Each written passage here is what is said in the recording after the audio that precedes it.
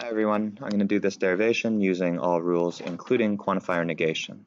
I don't think there's anything particularly special about this, so we'll see how it goes. Alright, so first I write my show line. I notice that it's an existential. Typically, if this were the case, I would be interested in just trying to find an instantiated version of it, but with all my rules available to me, I can basically do this by brute force, which means I'm going to immediately open up with an assume ID. Now that lets me quantifier negate immediately into for all x not fx. Now it's tempting to sort of get rid of these two negations when I quantifier negate, but you can't do that. You need to do it later.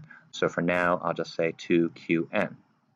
Now I look at my premises. The first one is the negation of a universal. The second one is a conditional, and that's it.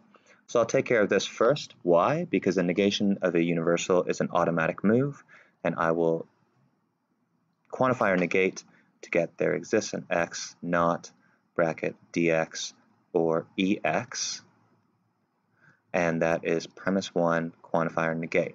Now this also was a sort of smart move to do because my goal is always to uncover existentials. If I have an existential, I immediately EI, always, and I have to pick a new letter that does not appear anywhere else in the proof, so I typically start at I. So that's line 4E I. Now I can De Morgan's this, which is nice, not DI and not EI, and that's line 5, De Morgan's. And of course this is a really nice line because it gives me two little parts that I can separate and simplify. Okay, now here it's actually sort of unclear what I want to do. I clearly need to attack premise 2, so either I'm going to try and show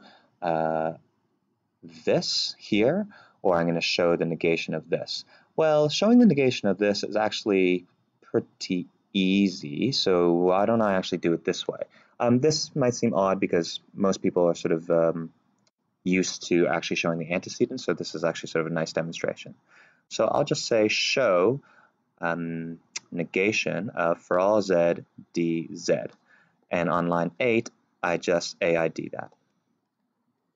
Now the reason why this is sort of a nice choice is because this actually spills out immediately. I'm going to UI to match my D, which is pinned to the I, to DI, that's 8 UI, and then on line 10 I will take my not DI from line 6, simplify 9 ID, and that was really easy.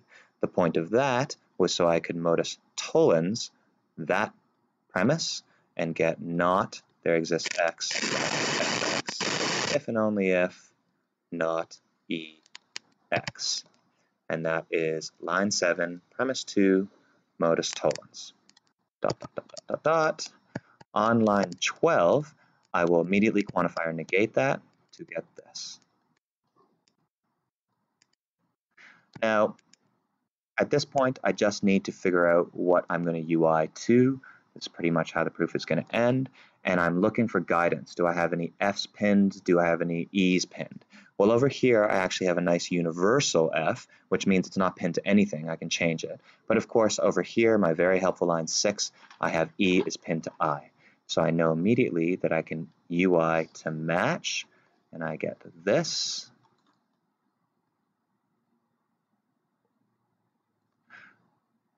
EI, and that's line 12, UI.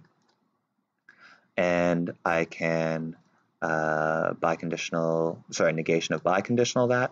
I think there's a shortcut here, but I'm just going to skip the shortcut. I don't care. That's 13, biconditional to conditional. And on 15, now I see over here, I have not EI, that's that. So I'm going to split 15 up into this. 14, sorry, I should say. And that's, that should say negation of biconditional. Sorry.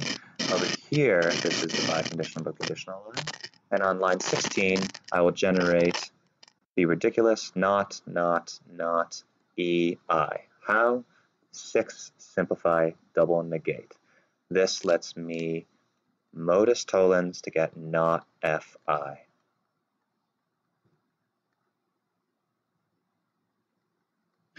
Now that I have an F that is fixed to a letter, I can go back to my nice universal over here, which is unfixed, and UI it.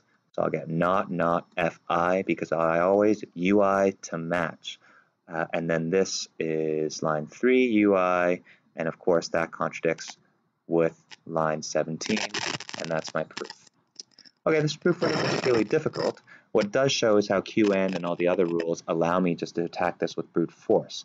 It also shows things like, look, when I have a UI, when I have a universal, resist UI whenever you want to, and actually just UI it when it makes sense, when you have something that's fixed.